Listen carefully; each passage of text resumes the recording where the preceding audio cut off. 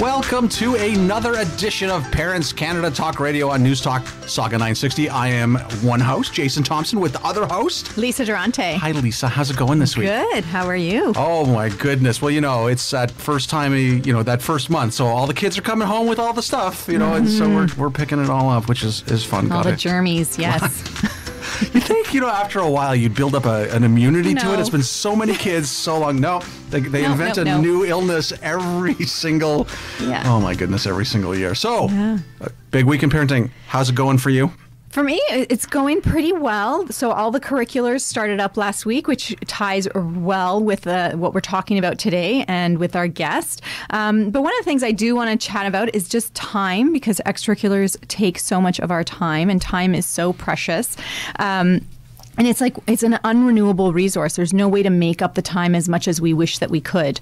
And I have been doing a lot of reflecting over the last little bit, really taking a look at my time, because as I've been sharing, not only did I not have a nanny, but there's just been a lot of struggles with my time on how do I manage all the balls that are up in the air. And one of the things I do as a working parent consultant, working with working moms, is really taking a look at where are your priorities, what are your goals, and how are you using your time. And so I've kind of been taking my own advice and have decided, to really take an audit of my time. And I've realized that some of the work that I've been doing hasn't been driving towards my priorities and goals. And so I've had to make some hard decisions. And one of them is that today will be my last on-air show for Parents Canada Talk Radio. Really tough decision to make for that, but just wanted to share that with the audience. You, of course, knew that, Jason. But, I did, but I got to tell you, I was awfully sad because one of the things one of the things that's great about the show is that we play off against each other, and I find. I'll be honest with you, I find I'm a better parent today than I was 3 months ago, really, by listening to you and the way that we've really interacted with the guests. So, first of all, I want to wish you all the best.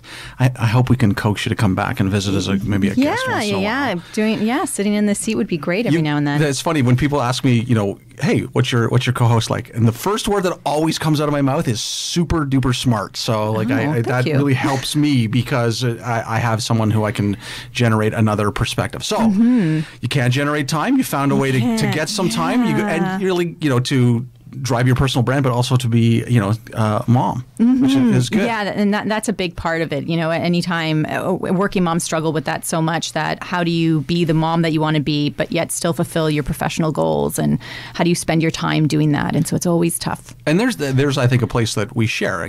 I'm unique. In that I run my own a couple of businesses and things like that, and really my job is afternoons, where moms are really mornings by and large, and so it's that whole way of dealing with all of that, because extracurriculars all started last week or the week before. It's all blending together now. I do most of the mornings and then a lot of the evenings, so it's trying to figure it out. That is a lot. My week as parenting, I find this is the most important time of the year with the kids, because I find that 3 weeks in to school and extracurriculars is the time where you start to see the exhaustion build up. Agree, yeah. And so it becomes really important. So I got one in high school, right? So the key is, she was going to a high school. She wasn't really bought into the fact that, she was going to be living more time with her mom in a brand new high school and giving up her social atmosphere. Of course, the kid in like a day makes 9 friends, and she has voice class every day. And I actually just saw a video last night of her first exam in voice, and it was goosebump inducing, and 97. Again, it's not the grade that's most important, because what we talked about afterwards was that idea of how she got there, how she managed to rehearsal and what she's going to work on going forward. So that was good. And then the other side, I've got the one who doesn't take my calls. He's in university, and so he's having too good of a time. Well, that's the thing. He's not I'm like, so what are you doing? What are you doing with your spare time? Which, of course, he laughs because he's in class 38 hours a week, and there's the commiserate amount of homework. But I get these little text secrets from him once in a while. Like today, we're working on crystalline structures, and then that's it. I won't hear from him for a day. So I think he actually is really taking to the academic side of the university. And, Dad, right, before he went, I was like, oh, no, what's going to happen? Is he going to drown in the stress? So now I have a new thing to worry about, which is, oh, no, is he getting the full university experience? And is he joining clubs, and he has to go into co-op and those? So there's always something to worry about. Yeah. But I think this is the time where, I really put my ears on and make them as big as possible so that I can understand where they are and, where their joy is coming from and what they need. And a big part of that comes down to extracurriculars. Yeah. And there's a lot of talk about extracurriculars versus overscheduling. That's what we're going to talk about this week. Yeah, there's so much. There's so many benefits to overcurriculars, and there's studies that are out you there. Said overcurriculars. Sorry to interrupt. Extracurriculars. Thank you. Because it's overscheduling at times, and I know that I've been guilty of that. And so it's really, there are a lot of benefits on what it can do for a child. But then there are those drawbacks. I'll tell you, so last year I put my children in a lot of extracurricular activities because I just find that those activities help round out a child. So it rounds out the school curriculum and all of that. And so it kind of just rounds them out. And so they were in some sports, they were in piano, they were in this math club. And so they were kind of doing a whole bunch of things. And then it was probably mid-year when one of the sports kind of went. It was kind of just a once a week thing. It turned into a 3 times a week thing, and I started noticing all of these side effects. Like she was really grumpy, she was overly anxious, she didn't want to have fun. And then we were missing out on family dinners, which is a very important thing for us. There were just so many things. And so those side effects, that's when, I realized I'm like, okay, I've overdone it this year. I've got to correct. And so this year we've totally scaled back. They're just in 2 extracurriculars, and hoping that that's going to be better. That's all I can do is hope. How do you choose them? How do you know what the right choice for them is? Well, now they're 9 and 8, so they're making the choice. Before and even last year, I just was like, no, you need to do piano because you need to have an artistic. There has to be some art in your life. You need to do this because whatever. But this year, it very much was, they love swimming. Do you want to continue that? Yes. And then they really enjoy math. So we've put them in this math club, which is a new math club, and it's a bit intensive, but we're gonna figure it out, and that's it. That's interesting. That's really interesting. Yeah. I actually had a 1-hour conversation with one of the moms this morning on extracurriculars, how it works, how you negotiate driving, where dinner comes from and things like that. And one of the interesting things that I heard this morning was the idea that one of the kids wants to join cadets. And it was interesting because what Mom said was, I'm not sure how I feel about that because he's an arts kid, right? And I want to say, you can like 2 different things. Like it's a possibility, which kind of opens the door for. I have a really fraught relationship with how I understand and how I've kind of looked at extracurriculars over the years. Okay. Part of it was driven by the kids, right? So again, the kid who's in university had 0 interest in ever doing any type of extracurricular whatsoever. And so with that in mind, I enrolled him in basketball. Kid who has no interest in sports whatsoever. Okay. And it was because I felt the pressure around me that, well, he needs to get physical exercise, so let's enroll him in something. Yeah. And I remember the first game. We go to the first game. He's the tallest kid on the team, right? So the coach is like, great, I have this tall kid, and on the other team there's this massively tall kid who I think aspires to be in the NBA. My kid who has never pretty much touched a basketball, and with the coach expecting, and turned him inside out, right? Over the course of the season, I think they were very generous in the score sheet to say that he scored 2 points for the entire season. and he hated it. He hated every single second of it. But I will give him credit in that he kind of saw it through. Oh, he did? Okay. So when he was, kind of in that 15 year, I would come to him and I'd say, hey, there's a Roblox thing, or there's a Minecraft thing, and it just 0. It was really like pulling teeth. And then I got this idea, which was I said, okay, if I'm going to spend $300 on a camp for you, what do we do? Why don't we do this? I need something. I need something technology driven that you're kind of interested in. I'll give you the $300 if you do it. So what happened was he essentially created his own camp, which was I had him program Amazon Echo skills. So if you have an Alexa and you say, Alexa, I'm writing a speech. I'm sure there's ones going off all over the GTA right now. Alexa will say, that's great. Here's a question I can. So he actually taught himself all of this stuff. And with our guest today, I actually mentioned that. And she said, see, the idea of an extracurricular doesn't actually have to be outside the home, which it blew my mind. Like I was just like, wait a second. That's a new perspective for me. And wow. It's great because when I look, in my house, I have a little artistic studio and Lego building room and that sort of stuff in the house. And I'm just constantly replenishing it with paints and stuff like that. And so I have one who's making slime, and she created, not too long ago, we were at a Carrot Fest in Bradford, and she saw somebody had like a little pop-up shop for slime. Carrot Fest? Did I hear that right? Okay. Yes. Here's something you might not know, that most of the carrots that you see in Canada come from a handful of farms on the Holland Marsh. It's a true story. Yeah. Okay. So we have Carrot Fest. So there somebody was selling slime, and a week later, Addie was out there actually with the lemonade stand and the slime on it, and she sold 6. I couldn't believe it. Just on the little residential street we live on. Wow. It's great. But again, that's kind of an extracurricular, really good at kind of inventing all of those pieces around. Yeah. When I was growing up, other than soccer in the summer, I wasn't really in extracurriculars at all. But just following on what you were saying, but I had jobs. My mom was a hairdresser, and she would at times, if it was a PA day or a day in the summer, she would bring me to the salon she worked at. And while this is not child labor at all, she allowed me the freedom to go off and play and all that. But there would be times where she'd be like, can you grab the broom and sweep up, the hair? And I remember I loved every minute of it. It gave me purpose, and I wasn't bored. I really enjoyed it. And then when I got older, I was able to go to the place where my dad worked, and I was able to do filing, and I thought it was like the coolest thing to be able to photocopy. But again, getting my breaks and all that, because again, no child labor. I just don't want anybody in the audience to think that. What do you think that is? So, it's interesting. I come from a kind of a lower level socioeconomic background, so we couldn't really afford hockey and things like that. Yeah. So, extracurriculars were never on the agenda. No, I do remember when I was in high school, for example, we didn't have a high school newspaper, so I created one. I actually developed a high school newspaper for my high school because I thought I wanted to be a writer. Years later, I would come to realize, no. You want to be an entrepreneur.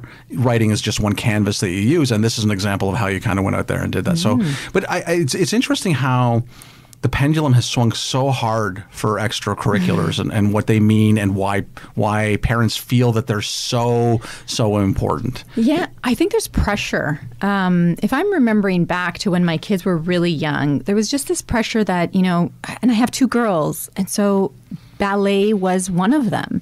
Like I said, no extracurriculars, so I did not do dance, so I had no connection to it. But the moms in the community and the moms that I was, connecting with online, dance was a big one that kids should be in. So I put my older child in, and she did not take to it at all. It was hilarious, but she didn't take to it, and her in a tutu is just still laughable because she's just such a tomboy, and it was just such an opposite of what she was, and she didn't enjoy it. It didn't bring out the best in her, and so the next year we had to take her out of it because it just wasn't serving her. And so I think there's just a lot of pressure, and that's why we're putting, our kids in there.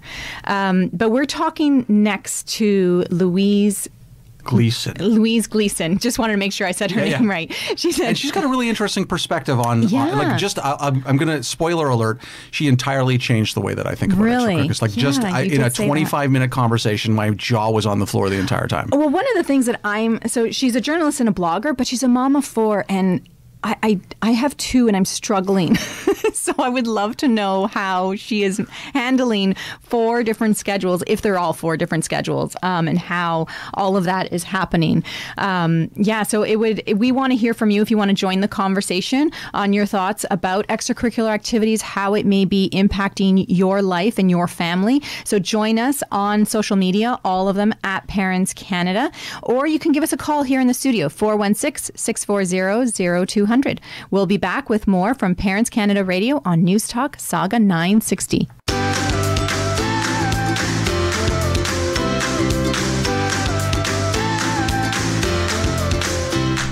Hello and welcome back to Parents Canada Talk Radio on Saga 960. So I'm very excited. We have a guest with us today, Jason. Her name is Louise Gleeson, and she is on the line. Hello, Louise. Good morning. Hey, how are you? Good. That's good. So you are a Canadian freelance writer. I took a look at your website, and you are prolific. Yeah, we're envious. Yeah, it is crazy.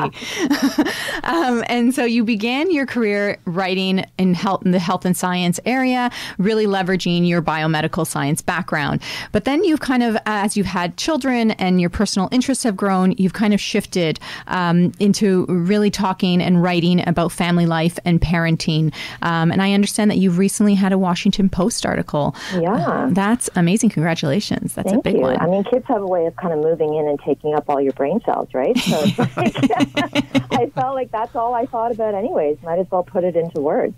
That's great. Yeah, so we are talking about extracurricular activities today. And Jason and I, at the top of the show, were just chatting about our different viewpoints. And I understand that you helped change his mind a little bit when he spoke with you. So tell me about that. Tell me about, I think what I said yesterday was the philosophy that you put around extracurriculars. But really the question is why do you subscribe to so many extracurriculars, and why do you think they're important? I think when we were chatting briefly yesterday, it started out as a mission that I was on to make sure that my kids knew that I saw them as individuals. As I explained to you, I had 4 kids in 7 years, and they kind of get parented like a great big block, right? And I thought, you're actually so different from one another, and how can I show you that I see that in you and that I celebrate that about you? And I can't do it on my own. I needed to farm it out. I needed help with that. And so I really kind of looked for things that sparked joy for that individual child. I couldn't meet those needs every single day. I was just surviving at that point. But I could hand them over to someone who shared that joy too and foster that, outside of our home. And what do you use this phrase, filling your bucket, which we know as adults, but for kids, you almost never think about it. For kids is that, you're really trying to, understand who they are through the extracurriculars and fill their bucket. Can you talk a little bit about that? I basically wanted to show my kids that I see them, right? I see you and I know you. And I know I know you don't like all the same things as your big brother does. And if I don't know you yet, I want to know you more. So I want to spark your curiosity. I want to show you that I believe in you. And I want you to feel like you can explore anything you want to explore, and I'm going to help you do that. Yeah. That whole seeing them, I think that's so important because, one of the questions that Jason had asked me was, how do I decide which extracurriculars to put my kids in? And it really is about what fits for them. There have been times in the past where I've pressured my kids to do dance, for example, even though they're not dance kids. Or I've put them in gymnastics and because their friends were in it, so let me put them in. It'll be good for their social relationships. But how do you find those things? Like, what is it that parents should be looking for, especially when their kids are really young, on which ones to put them into? I mean, first of all, we should cut ourselves some slack about making those mistakes, and I'm going to put that in air quotes. Yeah. I've done the same thing. I've put my kid in a gymnastics class because she was so far behind the other kids on the playground with keeping up, and it wasn't her thing, but I'm not going to feel bad about it because now we know that wasn't her thing. Yeah. Moving on. And she knows it's not her thing, and we came to the end of the session, and we both mutually decided, hey, that was the thing, but we're moving on to something else, and it's okay. When they're young, it's basically, as I said to Jason, word of mouth, right? I can't know everything about everything.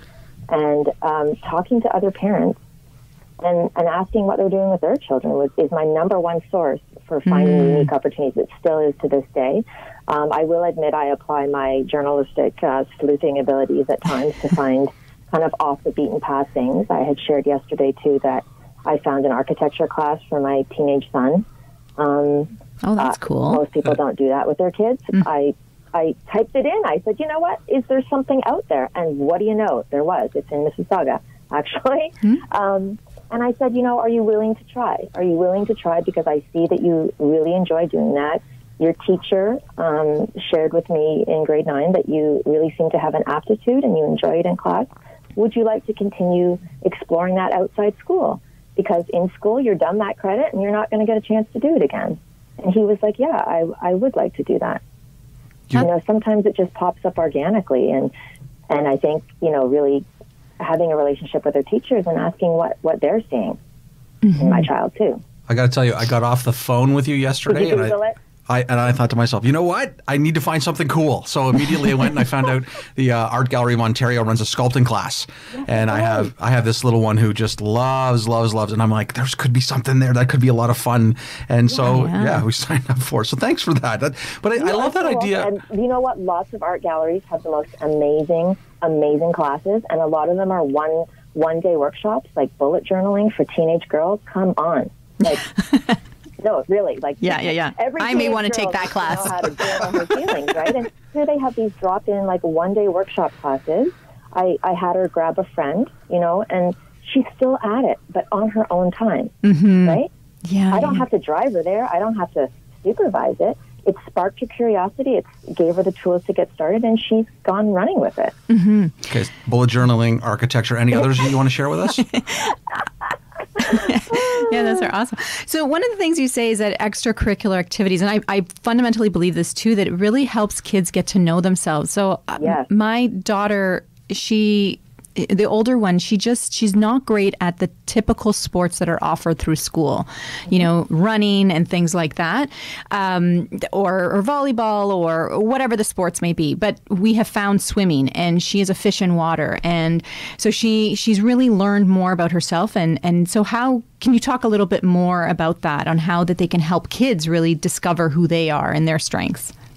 I mean, I think, to your point, I have a household of non-athletic kids, too. My kids were the ones whose gym teacher sent the ball home as homework so that I could whip it at their head, because they were running in the other direction every time the ball went up. I mean, they're never going to be aggressive team sport players. But like yours, we sought out sports that were individual. So the only person they're competing with is themselves. And they're still outside, and they're still engaging in outdoor activity or physical movement, but maybe they're doing that with myself or their dad where they feel safe, and there's no competitiveness involved, because that did not spark joy in my kids. They are not hungry for competitiveness and aggressive play, and it's just not their style. And so there are alternatives out there. You mentioned that idea of competitiveness, and we talked about this a little, that idea that sometimes parents enroll their kids into specific things out of a competitive spirit for the parent. Are you seeing that? Do you see that? Oh, I see that everywhere. Really? It's been something that I work really hard to keep out of our mindset. There is no finish line in what we're doing here. We're figuring ourselves out. We're understanding ourselves. There's no timeline. There's no endpoint. It's a journey. It's a process. It's an experience, and that's it. We don't need you to be the best. We don't need you to win. We just need you to be happy doing what you're doing. See, Lisa, isn't that Louis, awesome? I that there's no finish line. I'm going to have to take that. Finish line. I love that. I can't tell you how much I love that because that's what it is. It's all about really finding yourself and discovering and building on your own. But you did say that the whole idea of it's not for me. Sometimes there are things you're going to put your kid in, and it's not for them. I just automatically put my kids into soccer every summer. They've never asked to be put into soccer, but I do it. And this past summer, my daughter turned to me at one of the games. She's like, "Mommy, I don't want to do this anymore. I want to quit." I mean, oh, yeah, make me cry. Yeah, and so I was like, "Oh goodness me!" So what are your thoughts about quitting activities? We see it as a learning opportunity just to understand showing up for things that you're responsible for. So acknowledging that, you're not loving this, and I'm not loving seeing that you're struggling with it, but your team needs you to get to the end of this season, and I'm going to support you in whatever way I can to help you get there, but know that it's coming to an end and that I support you in closing this chapter. And we're going to get there together.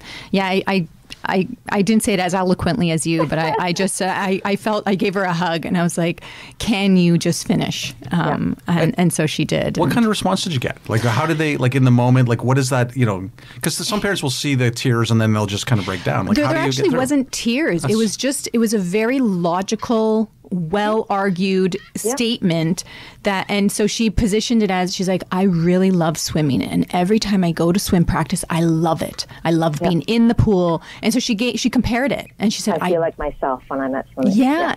And she said, I do not love this at all. But you know what, Lisa, kudos to you, because she felt safe in articulating that to you. Mm-hmm. Yeah, thank you for that. Yeah, so it was. So she will never be put back into soccer again unless she asks me. It's interesting. But you know what? Like, I might touch again. I might circle back and say, but you know what? Soccer helped you be better at swimming. It gave you cardio practice every week, strengthened your leg muscles. I mean, everything is not for naught, right? Mm-hmm. Yeah. And she's made some great friends, so that's good too. There's that idea, the popular concept of flow, right? That idea of really trying to find out that thing that is going to distract your child. And we do it as adults well, like that they can just lose themselves in, because that does demonstrate the pathways out of the traditional non-extracurriculars, traditional curriculums in the curriculum of school, so that you can kind of broaden that perspective and put amazing things in front of them. I mean, because we ask our kids to sit for 8 hours a day and meet the checklist, right? Like, get in your box, and then we're going to throw down a piece of paper in front of you, and we're going to check. Did you meet the curriculum requirements? Did you do it the way we expect you to learn? Did you display it the way we wanted you to? I mean, great. Okay, so that's all a part of growing and learning, and obviously there's 30 kids in the class, and there has to be some order. But I kind of want the out-of-school hours to be where their wild hearts take over, do things your way. I think that's another show. Did you learn the way they wanted you to learn? I have many opinions about that one. Yeah, but it's a necessity. If we send our kids to public school, I'm not slagging that at all. I understand there has to be order to the chaos. And so, yes, you'll go to school and do your best to do that. But outside of school, I want to see how you like to learn, and I want to support you in that. That's great. Louise, we need to take a break, but we'd love for you to hang around, because we've had some questions or thoughts from people on social media. So hang around. In the meantime, everyone, I want to keep the conversation going. We want to hear your stories and your thoughts around extracurricular. So hit us up at Parents Canada. We are on Facebook, Twitter, and Instagram, or give us a call. We'd love to hear from you. 416-640-0200. You are listening to Parents Canada Radio on News Talk, Saga 960.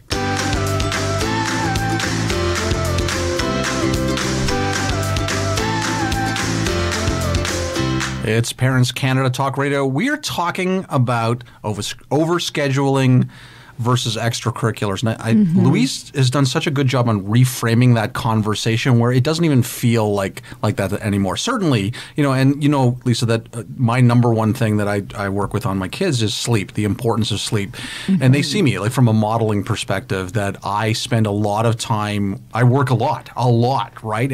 But I make sure that 8 hours of sleep is where I begin, because in order to do that, I can work a lot because I love it all. Like, I'm not working because I have to. I work because it's just such an enjoyable experience. So, which comes back, I guess, to the whole idea of extracurriculars. This is a polarizing issue. People have lots and lots of questions. I know you're getting some stuff on social media. I've been getting stuff on social media. So, Louise, one of the things that I put out a poll asking, my followers on Instagram, and I'm at lisa.durante. And so, the question was, do extracurricular activities wreak havoc on your schedule? So really asking the parents that. And right now we're at 50-50. So 50-50 are saying that. And one of the questions that came through was around mealtime. And so one of the moms, I don't know the age of her children or very much about her, but what she said was that there is pressure to put your kids into extracurricular activities, that there's all these studies that it's good for them. But then there's this pressure that we have to have family meals together. And there's a conflict there. Like, you can't have both oftentimes. And so, and I know that I experienced that last year. So what say you around mealtime, and how can we kind of do both? This is going to sound really deeply philosophical about the family dinner. But I believe dinner is a feeling, not a time on the clock. Ooh. Say more. Yeah, say more. Say more. I think we get caught up in the regiment of needing to sit down at a particular time and everybody kumbaya-ing around the table and holding hands, and that's not the model I grew up with. I don't feel I was shortchanged. Dinner in my house as a child was a feeling. So whoever needed to come in, stumble in late, dinner was always set aside. A plate was always left behind from whatever the rest of the family chowed down on. And the only rule that we established around family dinners during the week was that somebody needed to wander into the kitchen and sit with that person. Whether it's one person or 4 people, doesn't matter. It's a feeling. It's a time to sit down and share a bit of your day over a plate of food. Doesn't matter if it's been reheated in the microwave. I'm not going to fuss about it. We do our best to have Sunday night dinner as a family, and that's enough for us. Because every one of my children knows when they migrate to that table, when they get home from band practice, somebody in the home who notices them going there is going to sit down and join them. Whether they're doing their math homework beside their brother, doesn't matter. It's just that's the only rule we have in our family about family dinner. Don't let anyone sit alone. I did this last night. So my daughter gets home at 8, just after 8. She heats up some chicken noodle soup. And, normally I would go off to my office and kind of work. And, it's only the 2 of us in the house last night. And I thought, no, I'm going to go and sit with her and talk with her. And I'll tell you, it's enough for them. It's enough. And then I said to her, and then now we're going to start doing Sunday night dinners. And she goes, Dad, what's wrong? Everything okay? And okay, I said, no, I talked about you. I had this amazing person today who really helped me see these things differently. Particularly, you mentioned that whole idea about checking resentment, and that can happen, right? When you're kind of like zipping out all over the place and that sort of stuff. So do you want to talk a little bit about that? About how you when you've got so many kids going so many places and that sort of stuff, it's like, oh, another one I have to do. Like, how do you get past that? Well, I'm already cooking dinner for whoever is home. So why am I not still cooking the same amount as though that child that's still out of the house is going to come home and eat it? They are. I don't try and feed dinner in the car. I feed a protein bar, bunch of vegetables, piece of fruit, and I don't feel guilty about it. I don't. I don't need to. What I need to pull off as a parent every day is not sending out waves of resentment I don't ever want my child to look at me and say, Mom's really bummed out that she has to spend time with me right now. I'm taking something away from her. That's the line, though, right? Like, I guess that, you think to yourself, another drive. Like, I'm getting older. My hips are starting to hurt sometimes when I'm doing these long drives. I know, but it's like I know that I've been checking myself. Last year, I found because we're in one musical studio, and I felt every single time that I turned around, there was another small incremental cost. It was a sweatshirt, it was shoes. I was like, can't you bundle this together, like in a way that it doesn't feel like every time I walk in the door, you have your hand out. And of course, the kids hear that from time to time, and it's like this is not what I want to portray for them. Right? I want them to just adore and just go and just have the time of their lives, make that social connection and find that flow. And I have had my kids ask me about that. Mommy, I feel bad that you have to buy my costume. And I said, those are adult worries. And when that worry is too big for us to handle, I'll let you know. Yeah. The idea of resentment that also came through on social media was, but it wasn't the child who is out and about feeling any sort of resentment towards them, but it was more that how the impact on the relationship with your partner. If you're the one who is taking the lead and you're in the car all the time, you're the one shuttling them to and fro. Sometimes resentment can build that. The other partner isn't doing as much or however that their schedule never works out and they can't do it. So how is managing it between, partners and keeping things even keel between the partner and while doing all these things? I have the kind of partner who we sit down in the summer, we lay out what we're doing for the year ahead, and we commit to flex hours. That doesn't come across right. He still has to show up for his out-of-the-house job every single day. Yeah. He knows to set, like, every Wednesday, I've done the drop-off of those kids. You bet your bottom dollar you better be there to pick them up, because if you're not, they're not getting picked up. Ooh, okay. I'm not saving him. He knows, and he wants to make sure that his kids are being picked up every Wednesday night. Within reason. Obviously, if it's a 4 o'clock pickup, he can't do it, right? Yeah. But maybe I'll ask him, Wednesday I have to do pickup and drop off every Wednesday. Can you please take some time in the morning and pack the after school snack so it's ready for me, so that when I rush in the door at the end of the day, I can grab it and throw it in their bag and get out the door. It's a team sport. I love that idea of team sport. I'm in a unique situation, which is, I have between 3 and 6 kids that I'm dealing with from 3 relationships. Yeah. So I remember probably about 2 years ago, the mom of the now 13-year-old was having to drive from one town south up fairly consistently to pick her up and drop her off. And at no point did it ever cross my mind that, that's a lot of driving, right? It was when she said, hey, I'm doing a lot of driving here. It was actually, it came in the form of a fight. And I'm like, why didn't we talk about this before? I'm good for that's the thing, is my actions as dad is I will pick up and drop off. If one mom is running late in court and that sort of stuff, I'm generally pretty good to be able to rush off and pick up, drop off and that sort of stuff. I don't always love it. You want to get a little bit of heads up sort of thing. But I love that idea of sitting down to communicate. Reactive, be proactive about it. So every Wednesday he has to get the heck out of his office and be there for pickup. And to drive the bargain chip up even higher, he also picks up someone else's child that day. Yeah, I think that mom has driven my child to dance for me. So now my husband is going to pick them both up and get them home. He's going to pay attention to that clock, and he does. Yeah. I think what you're saying is that it's really that proactive communication, talking and setting the expectation for each other. Because a lot of times the darn alarms in the phones, man. Like I don't know what I would do with those. Yeah. Because I find a lot of times resentment can bubble up, and the other person has no idea. Just what you were saying, Jason. They just have they're not in your world. They're not experiencing, so they just are not aware. The alarms in the phone thing is interesting because one of the things I discovered with the Amazon Echo is you can tell Alexa what kind of alarm. So set dance recital alarm. And that's great because it's like, you're like, what did I set that alarm for? Oh, yeah, that's right. The dance recital thing. One of the things and this isn't a question, but now you just piqued my curiosity that you were talking about having things like the afternoon snacks kind of in order. What are some of those tips that you would offer to make these extracurriculars just more efficient, using our time to get to and from and all that has to happen?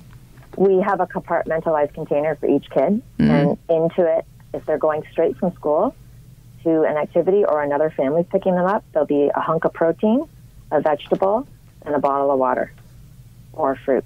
Oh, wow. That's it. So I'm taking the onus off myself to feed them dinner before they get to the activity. And you know what? They don't want to really jump around after eating a meal in a car. So it's like refuel them or give them a little top up, knowing that plate of dinner and that company at the table is going to be there for them when they get home.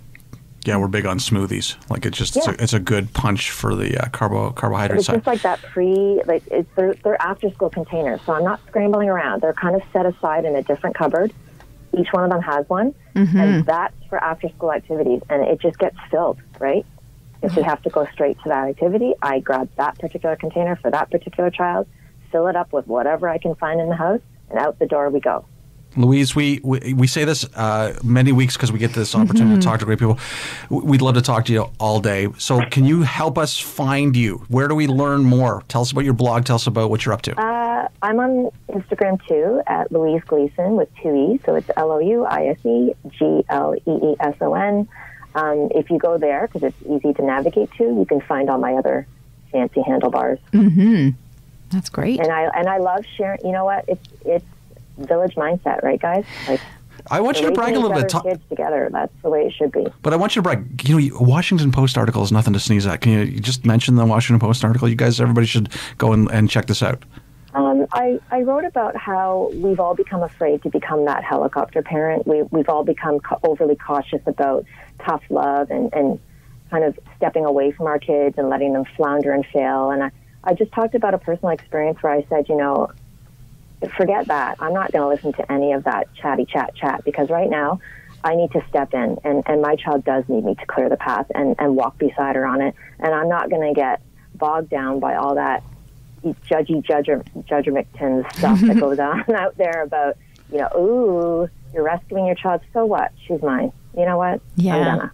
The article is called "Resilience is Great, but Sometimes It's Okay for Parents to Clear a Path for Their Kids." Yep. I love it, and I got to tell you, your writing was really great. I love the way that you make the analogy that snowplows and lawnmowers are meant for gardening, not actually for parents. Not a good piece of language you're writing is. We do, Yeah. They really don't. Yeah. Well, thank you so much, Louise. It was a treat chatting with you. Yeah. So, share your thoughts. Continue the conversation. You can join us on at Parents Canada on every one of the social channels out there, Facebook, Twitter, Instagram. We'll be back with more from Parents Canada Radio on News Talk Saga 960.